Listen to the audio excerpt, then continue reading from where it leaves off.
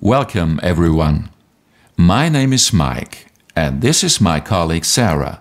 This video is for those of you who were forced to flee your home country because of war, persecution or other circumstances that made your life unsafe. Extreme life-threatening and uncontrollable situations can cause a trauma. Trauma refers to an injury of the mind. Examples include war, torture, sexual violence, accidents or natural disasters. When we are in danger, our brain activates an automatic emergency plan. We react in one of the following ways. We prepare to fight, we seek to escape the situation, or we freeze and can't move at all. Often this emergency plan is also the reason why we can't think clearly or react normally. Hello, my name is Yusuf. 1 year ago I was forced to leave my home country. I had to flee through the desert and cross the sea in a small boat. I was terrified. Even long after my arrival, I still did not feel safe.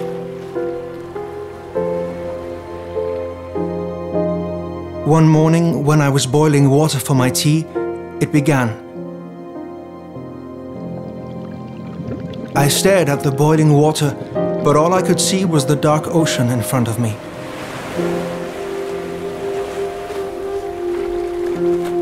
For this painful moment, I was back on that boat again.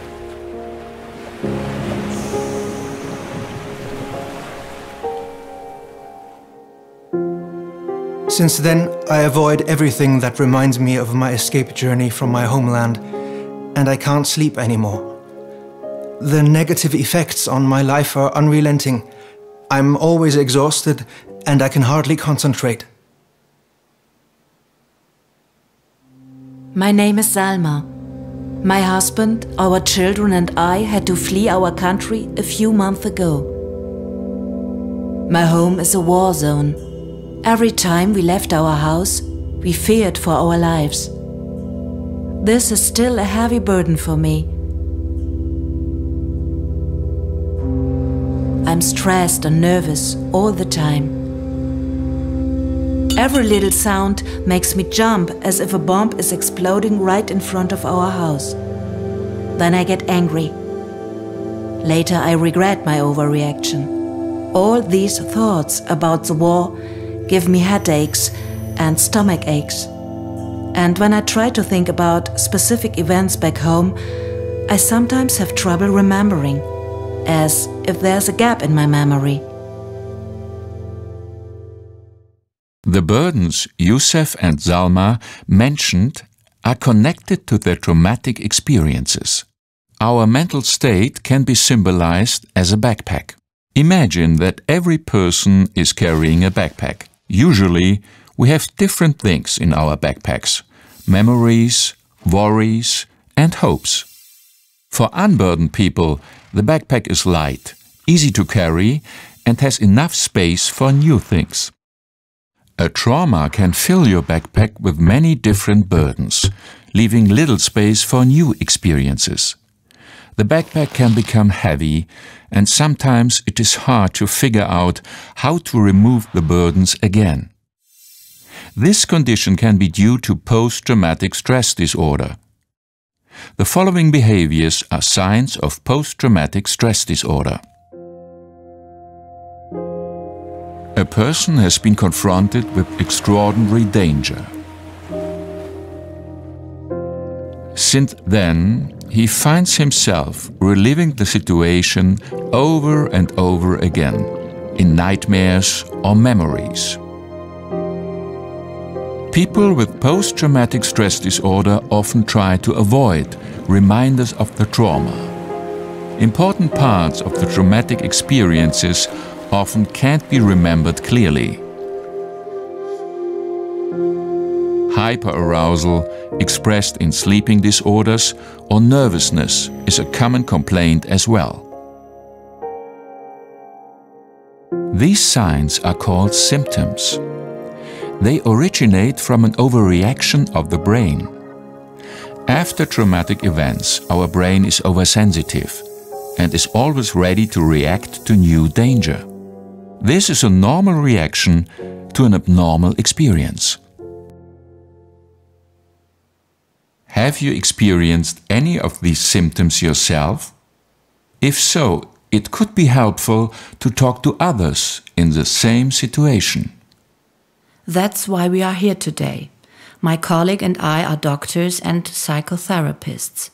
We are bound to professional discretion. We are not allowed to tell anybody what you share with us. The same applies to interpreters. Today we would like to work with you on strategies which could help you to cope better with your symptoms. Some behaviors harm you more than they help you. Examples are avoidance, excessive worrying, and social isolation, as well as alcohol or drug abuse. Suppression of your feelings and self-harm are also not helpful. Instead, you should use strategies which can help you in the long term. Exercise is good for me. I feel comfortable as a part of the soccer team. After the training, we often sit together and talk about our daily lives. Exercising outside also helps me to reduce my stress level. I looked for new things to do in my life. Our janitor often needs help, so I assist him. In addition to this, good music helps me to relax. My faith helps me to accept what happened to us. I see it as a difficult test which we passed. I'm trying to live a normal life again. My children give me hope for the future. I hope they will have a better life here and a bright future. I enjoy cooking and baking using traditional recipes from home. This brings back beautiful memories.